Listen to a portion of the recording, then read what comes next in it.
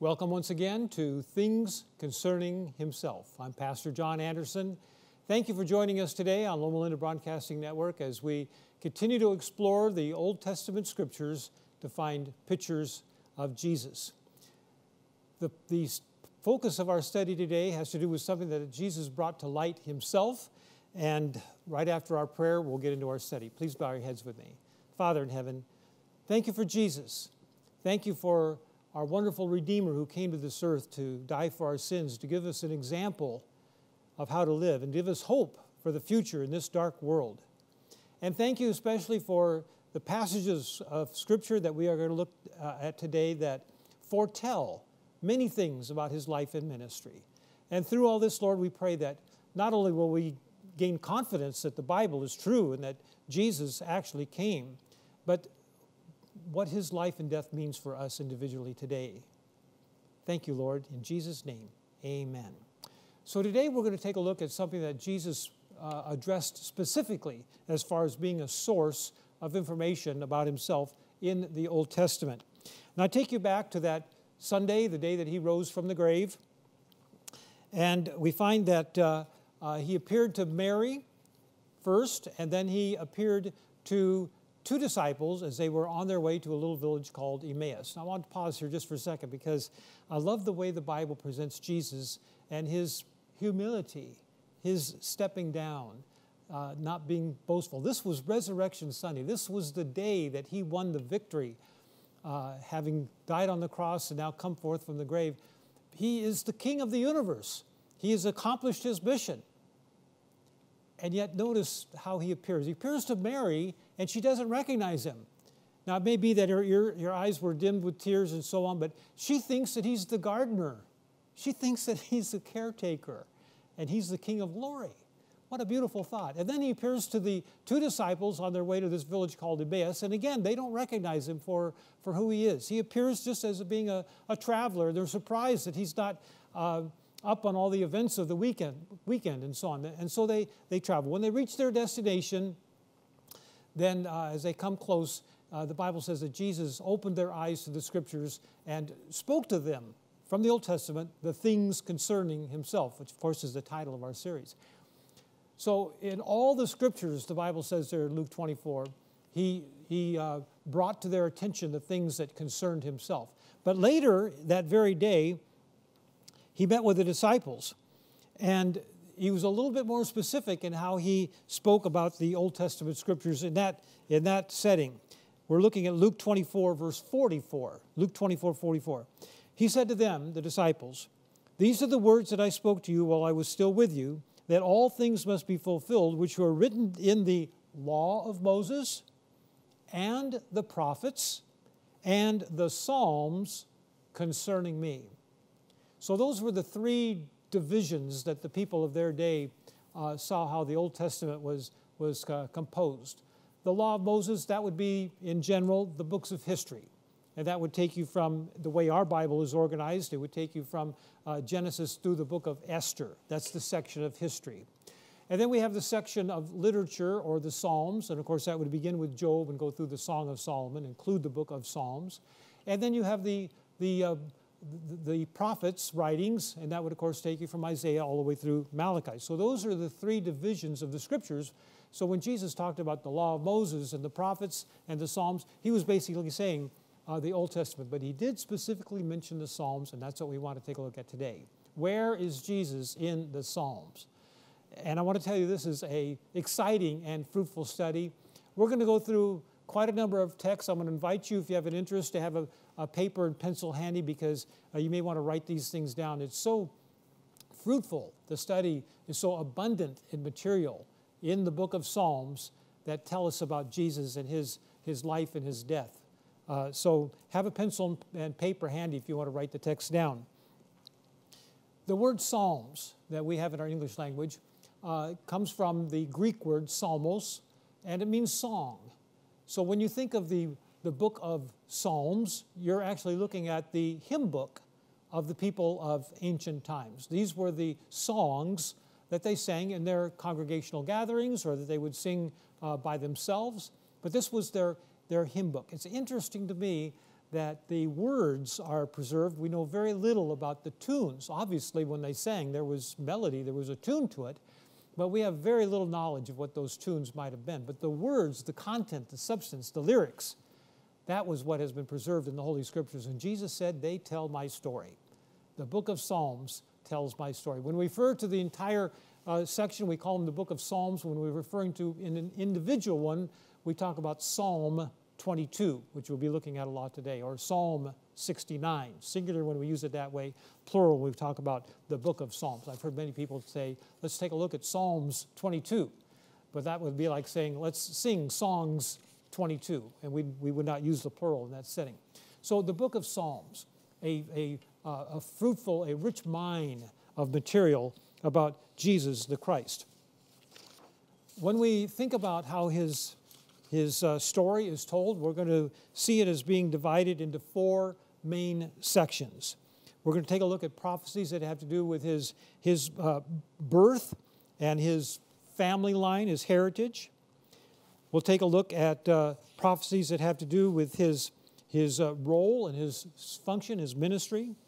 We'll take a look at prophecies that have to do with his betrayal and death. And that actually is a very large section of prophecies that deal with Jesus' betrayal and death in the book of Psalms. And then we'll take a look at some prophecies that deal with his resurrection, his ascension, and his glorification or his exaltation, being placed at God's right hand. Now, most of the Psalms, but not all of them, were written by David. You'll come to a place where it says the writings of David are finished. Now, there are some after that statement that are Psalms of David, but prior to them, they are Psalms of David. And then after them, we have some other Psalms that were composed by individuals, Asaph, his sons, and even the prophet Moses is credited with the writing of Psalm 90 and possibly Psalm 91 too. So most of these are from the pen of David, and David's life experience, what a story. You know, he came from humble beginnings. He was a shepherd, being one of the youngest in the family of Jesse there. Very humble beginnings, but then he was exalted to be the king of Israel. But along the way, there were a lot of detours. There were a lot of bumps in the road, and he had to flee from King Saul, his monarch, who threatened his life at least a dozen times. And then his own son Absalom wanted to steal the throne and take his life. So David's life experience had a lot of things that were turbulent, a lot of things that were sorrowful and negative, and yet he found comfort and hope in looking to God. Now, it's a great question that we can't answer specifically, but because so many of these Psalms are what we call messianic. If you're not familiar with that term, it means referring to the Messiah, referring to Jesus the Christ. When David wrote these out, was he writing about his own life experience that also happened to be what Jesus would experience? And we believe that there are definitely some of the Psalms that fit into that category. Or under the inspiration of the Holy Spirit, was he writing things out that pertained uniquely to Jesus the Christ and really didn't emanate from his own personal life experience? It's an interesting question to think about when you're going through these passages. And by the way, we're going to go through a number of Bible texts. I, again, invite you to write them down, go back to them. But more than that, I would invite you just to read through the book of Psalms from the first to the last, 150 chapters. And as you read, allow the Holy Spirit to impress your mind as to which of these passages are telling the story of Jesus. There are no doubt many that are in that category that we won't have time to look at today. But for your own blessing, for your own spiritual benefit, take a look, read the Psalms from that point of view, telling the story of the Christ through the writings of David and the other authors of the Psalms. So let's take a look at some of these different categories. There are a number of websites that will help you out on this. I looked at quite a number of them. One that I found to be quite helpful was one that was called Shalach, SHALACH.org, shalach.org. And many scholars and students have done what we're doing right now, going through the Psalms and seeing how Jesus is portrayed in them. So what do we find in the book of Psalms that tells us the story of Jesus? Thinking first of all about his birth and his his family line. In some cases, we'll take time to read the scriptures, but because there's so many that I want to share with you, we're not going to take the time to read all of them. But in Psalm 89, verses 3 and 4, Psalm 89, verse 3 and 4, we are told that the Messiah, when he would come through the lineage of King David. And in the New Testament, we find that that is verified in Matthew 1, verse 1, that it traces the family line of Christ all the way back through David and beyond. In the Psalms, we find that the Messiah would be the Son of God, Psalm 2, verse 7. And of course, that's verified in the story of when Gabriel visited Mary and told her that she would undergo a miraculous, unprecedented birth, and that through the power of the Holy Spirit that would come upon her and overshadow her, the Christ would be born, the one who would be the Son of God. And in Psalm 45, verses 6 and 7, we're going to take time to read this one. Psalm 45, verses 6 and 7, which, by the way, is a very beautiful psalm. It portrays the marriage of the king. And you can read this psalm from the perspective of Christ, the heavenly groom, marrying his bride, the Christian church. But what are we told here in Psalm 45, verses 6 and 7 about Christ, the heavenly groom? It says, "Your throne, O God, is forever and ever. A scepter of righteousness is in the scepter of your kingdom. You love righteousness and hate wickedness. Therefore, God, your God, has anointed you with the oil of gladness more than your companions." Christ was anointed to be able to fulfill his role of being the Savior. The word anointed in the Old Testament is the word that we get Messiah from. And the New Testament word to mean that refers to someone who is anointed is Christos, which we get Christ from that term. So the Messiah, the anointed one, the one who was prepared to accomplish this mission of salvation, and refers to him and says, "Your throne, O God, is forever and ever." Now, when the book of Hebrews was written, which was specifically written to try to win the people of the Jewish race to accept Jesus as the Messiah, this verse is quoted in Hebrews chapter 1 and verses 8 and 9 and applied specifically to Jesus Christ. "Your throne, O God, is forever and ever." So in the book of Psalms, Jesus is portrayed as the Messiah. He is portrayed as being divine. He is God. And the Messiah, the one who would atone for sins, had to be divine because a divine law was broken and only a divine sacrifice could atone. And that's why it says the Messiah, the Christ, the Anointed One, is above his companions. In this setting with perhaps angelic hosts surrounding in this beautiful wedding picture, Jesus is above. And that's the point of Hebrews chapter 1, that Jesus is better, more exalted than the angels who themselves excel in strength. Jesus is God. The book of Psalms bears that out. Now, let's pass on quickly to those Psalms that talk about Jesus' role and his function and his ministry. We're told in Psalm 102, verses 25 through 27, again quoted in Hebrews chapter 1, that the Messiah is the creator. This is a very, very important concept. If you turn to the 102nd Psalm, which I'm doing right now, Psalm 102, it's a psalm that praises the Lord for his created works and so on. And as it begins, this part of the narrative, it refers to the one who's responsible, the creator. And it says in verse 12 of Psalm 102, "You, O Lord, will endure forever, and the remembrance of your name to all generations." What I want to point out to you in that verse, if you don't know it already, if you have your Bible open, you can see this, that the term Lord in Psalm 102, verse 12, is in all capital letters. That means that in the Hebrew text, it's Yahweh or Jehovah. And in Hebrews chapter 1, and that would be verses 10 through 12, the passage from Psalm 102 is quoted and again applied directly to Jesus. Jesus is the Yahweh of the Old Testament. He is the divine, the creator, the one who brought it all into existence, which Psalm 102 is praising the Lord for. In Psalm 110, Jesus, the Messiah, the Anointed One, is the priest after the order of Melchizedek. We, in another session, discussed that more particularly, but Christ was not from the family of Aaron. He was from the tribe of Judah, where kings came from, like King David. but nevertheless, he is qualified to be a priest because he's from a different order, not the order of Aaron, but the order of Melchizedek, going back to Genesis chapter 14. And Hebrews, again, chapters 5 through 7, apply that directly to Jesus Christ. Prophecies having to do with the Messiah's ministry. One of the important things that he would do, he would reveal that the Scriptures speak of him. Let's turn to this psalm. It's in chapter 40 of the Psalms. Psalm 40 and verses 6 to 8, again quoted in the New Testament in the book of Hebrews. Psalm 40, beginning with verse 6, we read, "Sacrifice and offering you did not desire. My ears you have opened.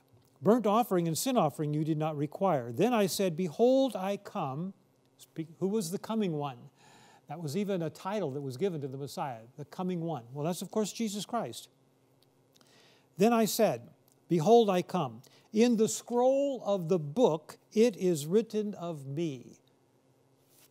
What a beautiful thought that is. In the scroll of the book, that is the Scriptures of the Old Testament, it is written of me. So in that Psalm 40, like we've seen in Luke 24, John 5:39, Jesus said, "These, the Scriptures, testify of me." We find that was actually a prophecy given in the 40th Psalm. "Your law is written within my heart." And that's quoted in the book of Hebrews. We find that in chapter 10 of Hebrews, verses 5 through 7.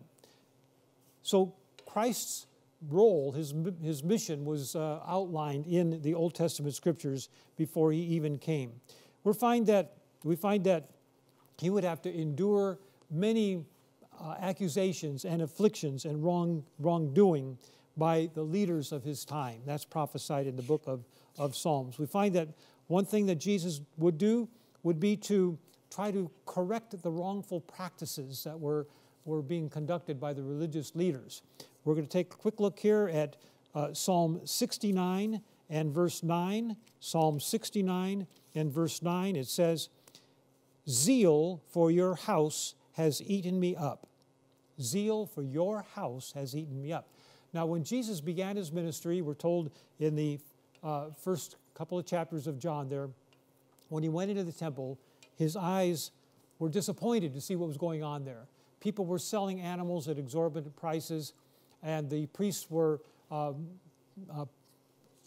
stealing money from the people, really, because you had to buy the temple coin in order to purchase an animal, and the exchange rate was very disfavorable to the people. And it was presenting a picture of God, the most generous being in the universe, in a very wrong light. What the temple was supposed to tell people was the truth about God's character. But that picture, as Jesus walked into the temple as he began his ministry, was a picture that was 180 degrees opposite of what it was supposed to be. And so the Bible says that Jesus drove out the money changers and he overturned the tables and so on. When that happened, we read this in John chapter 2, 13 through 17. The disciples remembered the text that we just read in Psalm 69. "Zeal for your house has eaten me up." So some of the things that Jesus would do, healing, teaching, preaching, instructing, and this matter of cleansing the temple was prophesied in the book of Psalms. It tells us in the book of Psalms 78 and verse 2 that he would speak in parables. Very interesting because parable teaching as a method was used extensively by Christ. Someone has written out a list and found that there are about 40 parables in the New Testament. And of course, that's not an exhaustive list. There were many, I'm sure, that he spoke that were not recorded. But teaching through parables was something that Jesus made extensive use of, and that was prophesied back in the book of Psalms, Psalm 78, verse 2. Let's go on quickly to those prophecies that have to do with his betrayal and his death. We find in Psalm 2, verses 1 and 3, that religious leaders would plot against him. And obviously the New Testament records, sadly, how that was accurately fulfilled. He would be rejected by his own people. We're going to turn to Psalm 22 in this case, because Psalm 22 is one of the richest of all the Psalms having to do with Christ, particularly at the end of his life, his betrayal, his crucifixion, his death, and so on. There are many things in that psalm that are referred to in the New Testament. But he would be rejected by his own people, we're told in verses 6 and 7. And in John chapter 1, verse 11, we're told that he came to his own, and his own received him not. And a more accurate translation would be he came to his own things, but his own people did not receive him. That chapter, by the way, Psalm 22, begins with something that Jesus himself spoke when he was on the cross. He said, my God, why have you forsaken me?" These words were wrenched from his heart of anguish as he died on the cross, bearing our sins. The weight of the guilt of our transgressions being upon him forced those words. And the Jewish leaders had turned their back from him, the disciples had fled, and it seemed to him at that moment, it seemed to him that even his Father had abandoned him. And so he cried out with these words, my God, why have you forsaken me?" That anguish Jesus felt because he was in the stead, he was in the place of the lost sinner who one day would feel that rejection, that abandonment, that desperation, and those words came from Christ's life. He would be condemned for Christ's sake, for God's sake, it tells us in Psalm 69. He would be hated without cause, Psalm 69. The Messiah would be accused by false witnesses, Psalm 27, verse 12, Psalm 35, verse 11, Psalm 109, verse 2, and of course, the books of the Gospels, Matthew and onward, tell us sadly how that was fulfilled. He would be silent before his accusers, Psalm 38, 13, and 14. The Messiah would be crucified. Now, Psalm 22, verse 14, talks about his hands and his feet being pierced. Crucifixion as a form of execution was not invented until about the 6th century BC, as far as historical records go that we have access to. And yet in Psalm 22, when it talks about his hands and his feet being pierced, it's a very clear depiction of what happened to Jesus literally when he was on the cross. That was Psalm 22, verse 14 and 16. The Messiah would be abandoned by his disciples, Psalm 22, verse 11.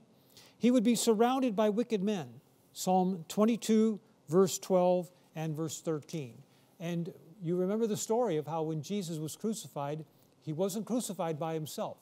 There were two, the Bible calls them malefactors, evildoers, one at each side. Christ was in the middle, and sad to say, that was for the intent of making it seem like he was the chief among the criminals. But of course, from God's point of view, it was pointed out that he is the center of salvation and redemption. But he was crucified between two who, when they went to the cross initially, joined in the mockery and sarcasm that was being offered by those that surrounded Calvary. Now, praise God that one of them, in that experience, had a change of heart and was converted.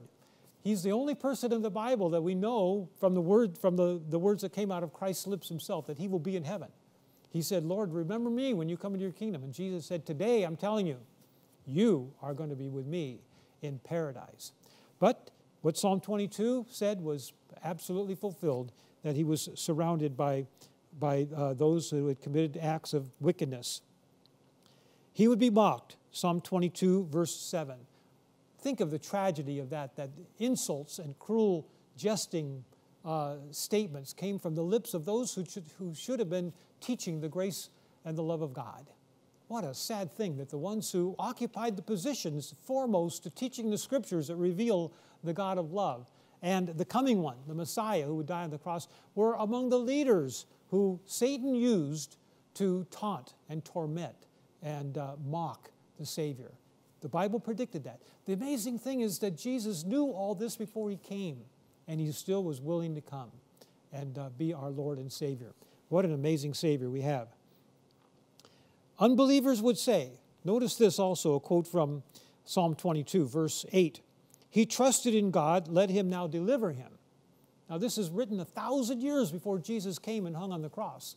And yet you find in the New Testament that those words were quoted nearly verbatim, Matthew 27, 41 to 43.